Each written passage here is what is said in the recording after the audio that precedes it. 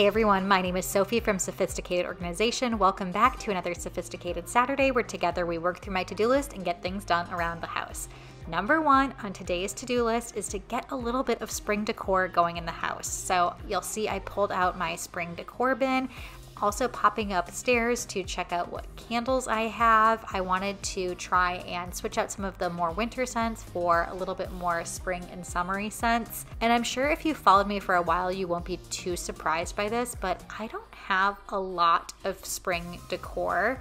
Spring and summer, I basically consider the same once it's done with winter time. I just try and do something that will get me all the way through the summer, and then the next time I change out decor will be for the fall. So it's gonna be a while. And in the fall and the winter, I do have a fair amount. I still am not the type of person to overdo it by any means with decor, but my spring and summer bin is so incredibly minimal. I'm gonna put everything out that I have and you'll see that it's not a lot of stuff.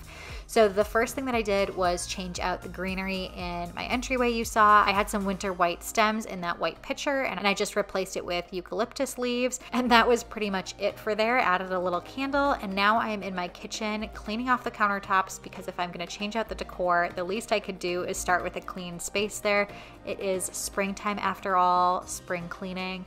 I'd love to hear from all of you. Do you actually do something different when it comes to spring cleaning? Is there something specifically you do with your house? You go through all of your rooms and give it a deep clean? Do you do some decluttering like I do? I don't necessarily do a lot of deep cleaning in the spring, any different than I do from other seasons. I like to deep clean throughout the year, but I completely understand how spring and the nice warm weather does bring in that energy and makes you want to refresh your spaces.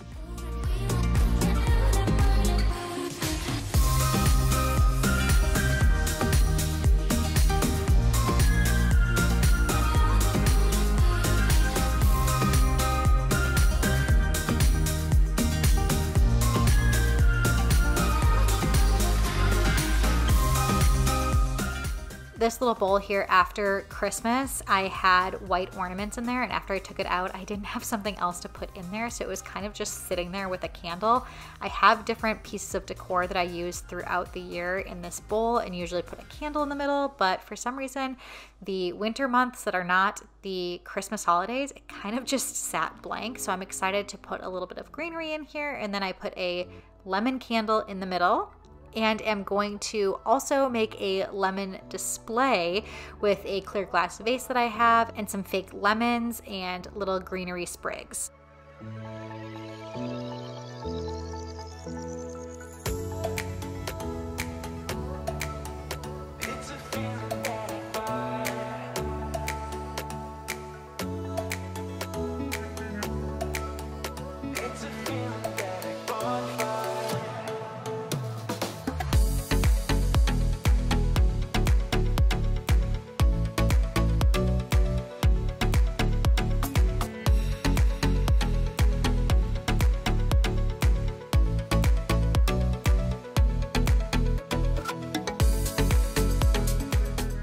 Once I got that set up, I realized that the lemon candle would look so much better next to it, so I grabbed the lemon candle and moved it over, and I'm going to put a different watermelon candle in the middle of the kitchen island there.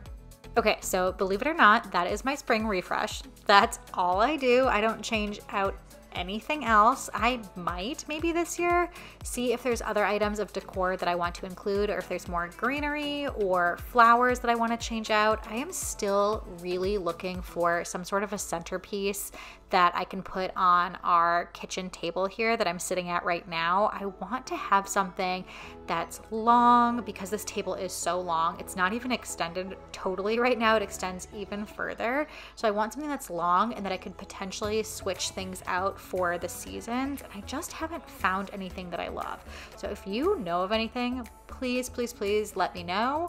I've been shopping around and I just haven't found anything that I love. I have found some things that potentially fall into this category, but oftentimes they're more of a farmhouse style, and that's not really the style of our house or my style, so I am still on the hunt. You'll see now that I'm doing one of my weekly activities, and that is meal planning. I was watching a show on my iPad, as I do oftentimes. I had my meal planner out there, so I'm filling a grocery pickup order at the same time as I'm meal planning, so I'm putting things into a list of what meals I want to cook on that acrylic meal planning board, and then as I'm going through every single recipe, I'm flagging it and tagging it so I can easily access it and find it when I'm going to cook that recipe, and running through the list of ingredients. Anything that I don't have in my kitchen and my pantry, fridge, freezer already, I'm going to add it to my grocery list. I don't necessarily place the grocery order right that very moment. Sometimes I do, but at least it's sitting in my cart ready to go and I know what ingredients that I need.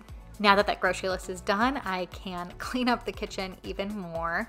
Though I had cleaned off the surfaces, I had a clean dishwasher that needed to be emptied out and a sink full of dishes. You may not have noticed that before, but I have a dirty sink, so I need to get the clean dishes put away and put those dirty dishes back into the dishwasher.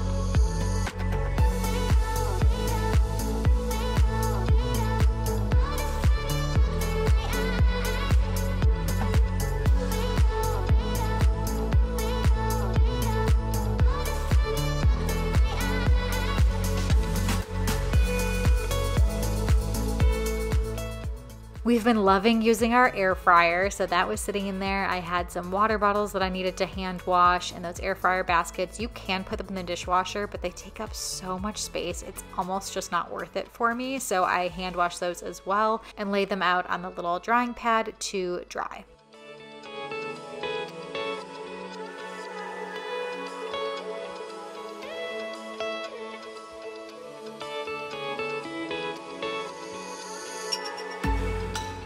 Finally, I'm just gonna use some soft scrub there and scrub out the sink because it was dirty from a lot of food, and I am guilty of not doing this often enough.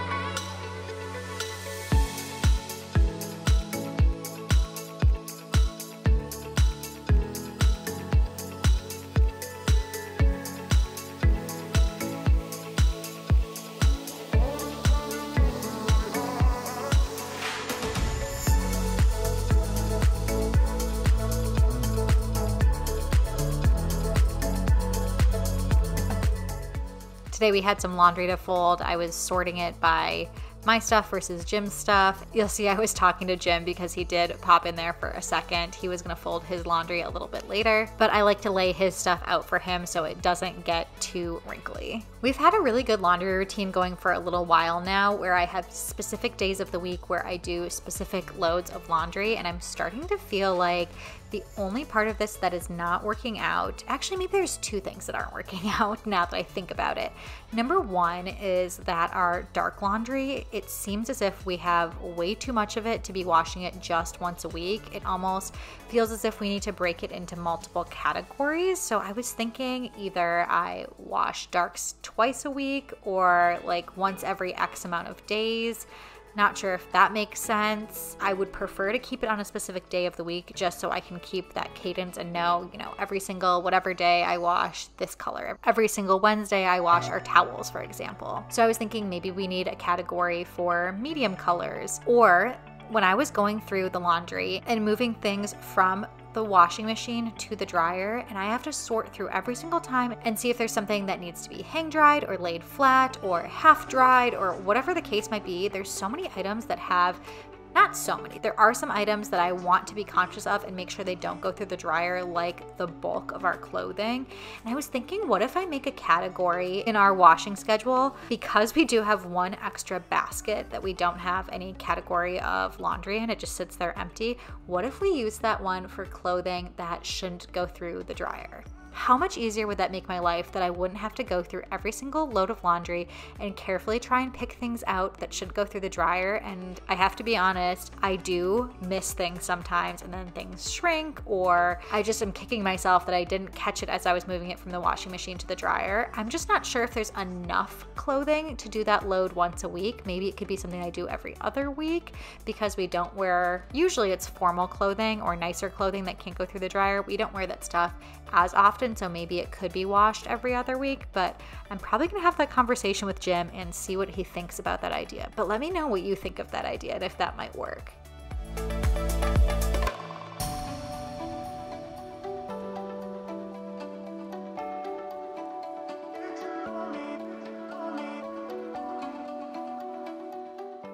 As you can tell, I'm in the kitchen getting today's recipe prepped, and this is an air fryer recipe. It's on a naan bread. There's a chicken that I'm getting all marinated here with a bunch of different spices. This recipe, Jim said it's the best air fryer recipe he's had so far. He hasn't been impressed with a lot of the other ones that I've been trying so far. A lot of them have been really similar, so I think part of it was the fact that this one was different, and it was on top of naan bread, which is always delicious. I sometimes do make naan bread from scratch. The only thing is, making naan bread from scratch is a little bit of an ordeal, so I wanted to cut a few corners today and did buy some store-bought naan bread. When I make the homemade naan bread, I always double, triple, I don't quadruple it, but I usually double or triple it and try and freeze some for the next time so I can save a little bit of effort.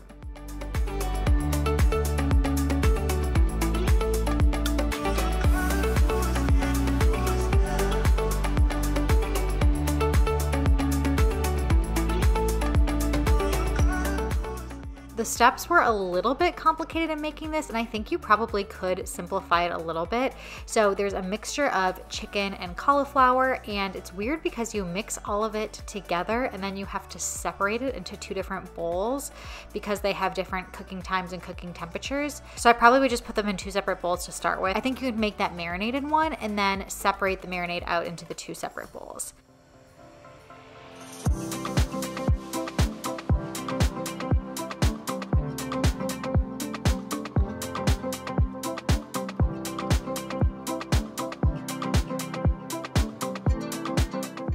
Owen was hanging out on the floor and he really wanted to see what was going on, and it was just the two of us alone in the house. Jim was gone, so I pulled him up onto his little toddler tower. This thing has been such a lifesaver because he's too small and too short to see up on the countertop, and he always wants to be with me and wants to see the action. It is tough because he's a little bit too young to actually help out and have him pour ingredients in mixing bowls and things like that. So I usually just let him play with a few spoons, or when I'm baking cupcakes, he plays with the silicone cupcake molds. He also has some trucks right now, and you see I just let him throw them in the sink there, and I just keep pulling them out. And there is a bar behind him that keeps it so he doesn't fall backwards, so don't worry, it is safe for him to be in here, and I'm right next to him. If you see us dancing around or me kind of singing, it's because we were listening to some Sesame Street music, which was also probably helping keep him happy.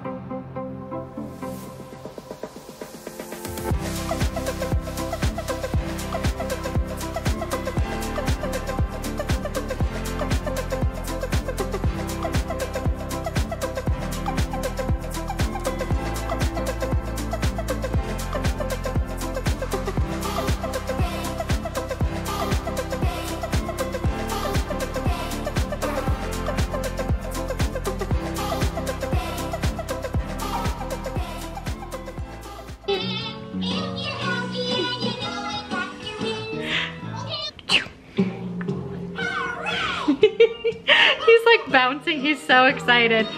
Alexa, stop. That was so much fun.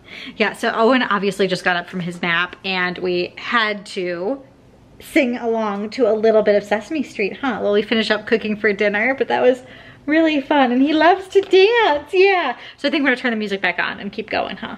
I tried to put him back in the toddler tower. He wasn't having that. Then I tried to hold him while I was getting stuff done and realized when I'm using a knife, I most definitely need 2 hands. So he was playing with the bottom drawer of our kitchen, which is all of his stuff. I let him go to town on that and just destroy it. It's never organized. I sometimes try and get back in there and organize it, but it usually lasts no more than a day.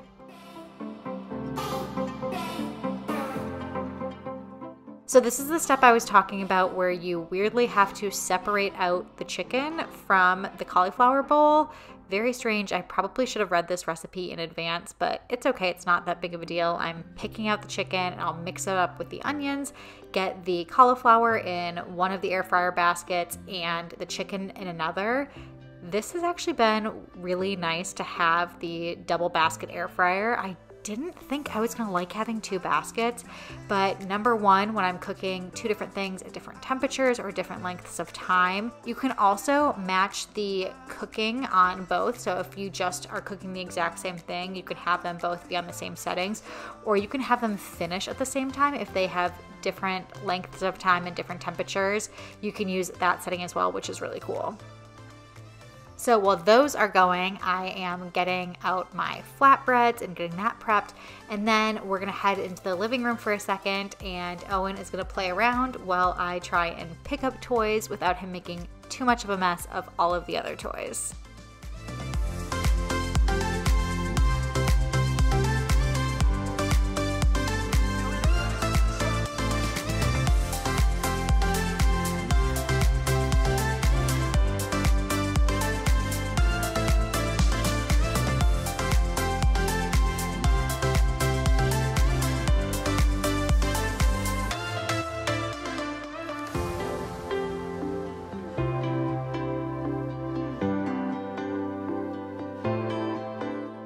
We got the living room picked up and Jim got home, so it was time to finish off the non-bread flatbreads here with the chicken.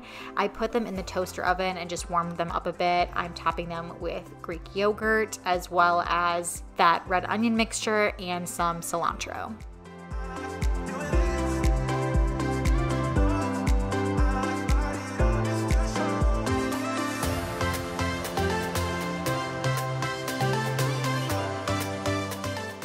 Jim isn't as much of a veggie person as I am, so I did mine really heavy veggie loaded, and his I actually just did the chicken. I knew he was gonna prefer it that way. So we can review this recipe 3 different ways, one with just the chicken, one with a mix, and one with just the veggies, and all were excellent.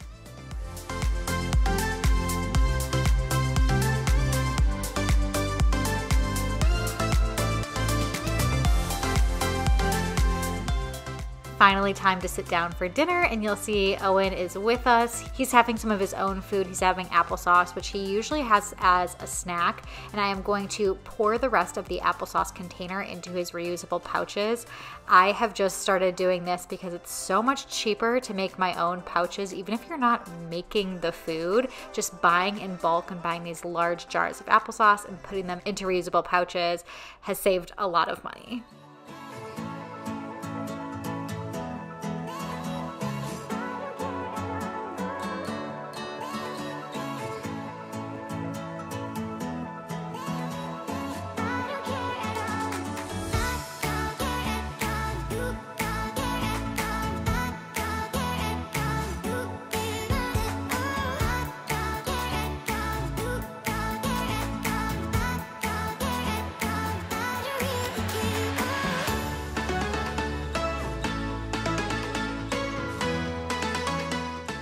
So that's it for today's Sophisticated Saturday. I hope you enjoyed. If you did, make sure to subscribe, like this video, and until next time, I will see you guys later.